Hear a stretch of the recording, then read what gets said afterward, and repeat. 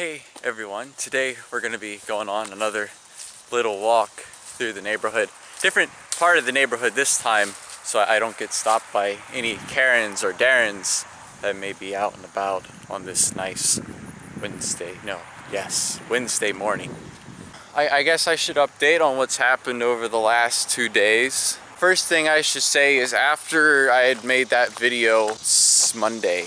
No, it actually looks like it was Sunday when I posted that video. Everything's bleeding in together now. As the days went on, I actually started feeling much better. Yesterday morning, I felt completely normal and fine, and that was great. Ate some cereal, it was really good. Oh wait, no, I'm getting ahead of myself because something happened when I went to work Tuesday. Fortunately, Tuesday wasn't a very long shift, but it was a very eventful one. You see, as I was driving up to work, I noticed that my air conditioning wasn't really air conditioning too good anymore. I looked at the temperature gauge and noticed that the needle was pointing closer and closer to H for hot. I was like, uh-oh. So I ended up pulling over and contacting some car people that I know for some advice, some candid advice as to what's going on. And obviously my engine's starting to overheat. I looked at it myself. There's a lot of noise up here, so I'm gonna wait till we're farther away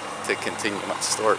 So I pulled over into a parking lot about 5 minutes away from work, and I turned my car off. And then someone wanted to see the temperature on it, and I turned it back on, and the needle was all the way over to H. Like immediately was all the way over to H. I was like, uh-oh, SpaghettiOs, that's not good. So I turned the car off again, and I was looking around it. And after a few minutes, the person was like, you know, you can go ahead and turn your car back on, see what it's looking like, try to make it work. Turned it on, and everything seemed normal. The temperature gauge was right there in the middle where it generally is, and I understand that temperature fluctuations are going to happen, but they've never happened to this extreme. Plus, like I said, the AC wasn't working, so there definitely was something wrong.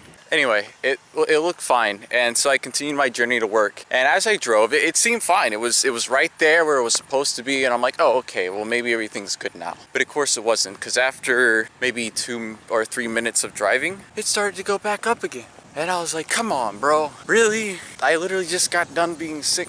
I mean, I still didn't feel super great, especially at that time. I was almost there. If Friday or Saturday night, whenever I got sick, was like a 10, I was basically at a 1 at that point. The sickness, the bad feeling was on its way out. But now my car's having problems, and that really sucks. So I made it to work, and it didn't overheat, thankfully. And I did what I had to do at work, and then I left. When I turned my car back on, the temperature gauge was showing that it was all the way over to cold, like the other extreme. Slowly started to heat back up, generally stayed in the middle. As I drove, it started steadily heating up more and more. Occasionally it would actually cool off a little bit, but on the whole it was getting hotter and hotter. Now it never reached all the way to H. It kind of reached, the most it got was about halfway between the center of the dial and the H. Maybe a little bit closer to the H than that, but it never got all the way over there, which I was thankful for, and I didn't have to end up pulling over. I was gonna go hang out with somebody yesterday. I did hang out with someone yesterday, and I was like, well shit, I don't have a car, I can't go pick them up. But fortunately, Lauren's car was still at the house, and they left a spare key, so I was able to do that, and I'm also able to get to and from work and to and from the grocery store if I need to go get food, which I'll probably have to do somewhat soon. It's the guy up ahead with some dogs.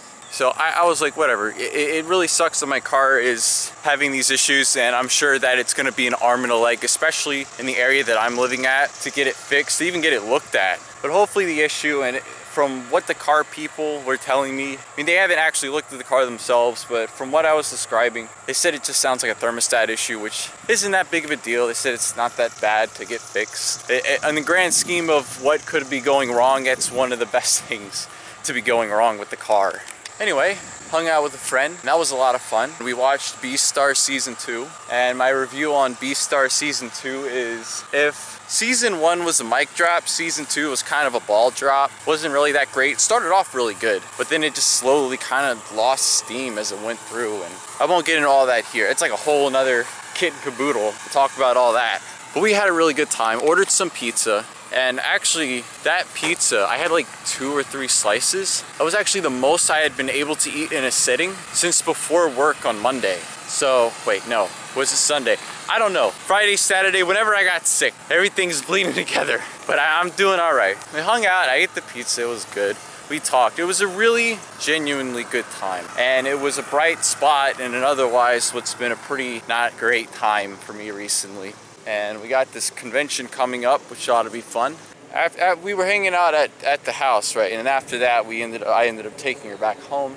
We got some boba tea, which I'd only ever had one time before, but I really ended up enjoying it this time. However, I started feeling not so great. I just had like head fog, was kind of having loss of balance. I think it probably has something to do with the heat. Even walking out here right now, I still feel like a kind of crap.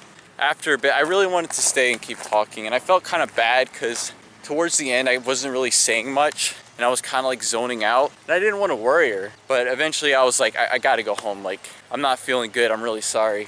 I gotta get going. So we said goodbye, and I ended up driving home. It was pretty rough. There was a few moments where I didn't think I was gonna be able to make it home. It's just my head just felt like, yeah, I can't even describe it. It's just like I was head tired, like my head was fatigued. But not like I'm gonna close my eyes and go to sleep tired. It wasn't like that. But I made it home with the power of boba tea and epic tunes. On the way home, which is a little bit concerning, my arms, it started in my hands, my fingers, and started to work its way down my arms. But they started tingling a bit. Gonna walk past this giant truck right there. It's making all the noise in the whole world. Outside of me, of course. My fingers, my hands, and a little bit down my arms started to feel tingly. Of course, that didn't help, kind of added to the stress. I made it home.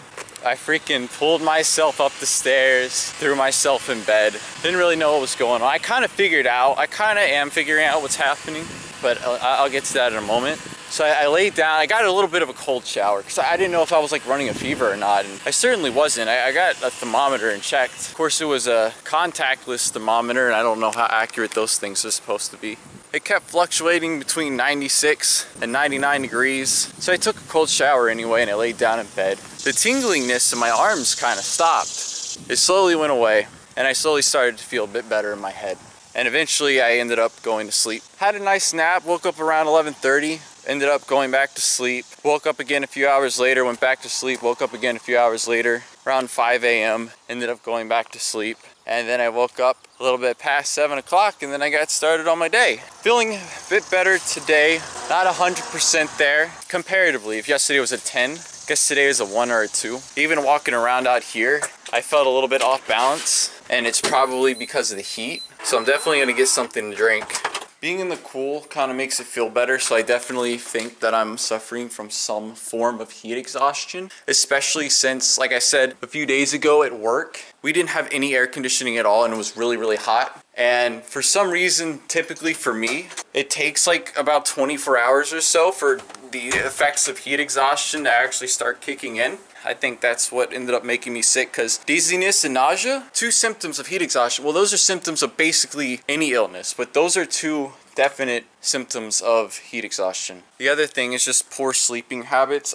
When you go to sleep, you're supposed to like kind of turn your mind off and gently go to sleep. But what I'll do, and I shouldn't do this, and this is probably what's messing me up, and it's just starting to now take place. What I'll do is I'll literally stay up on my phone until I cannot keep my eyes open any longer, and then I'll go to sleep. It's probably why I feel the way that I am. The last time I felt like this with the head fog and everything was when I worked for Kroger, and that was an extremely stressful time in my life. So it makes sense that now I'm going through a lot of stressful stuff, and it just kind of feels like one thing after the other. I think it's just a lot of stress with things happening recently. With getting sick, I probably, even though I felt better, I was probably still recovering from being sick the other day. And yesterday when I went out and did all that stuff, it probably aggravated the condition again, and I overexerted myself. Just poor sleeping.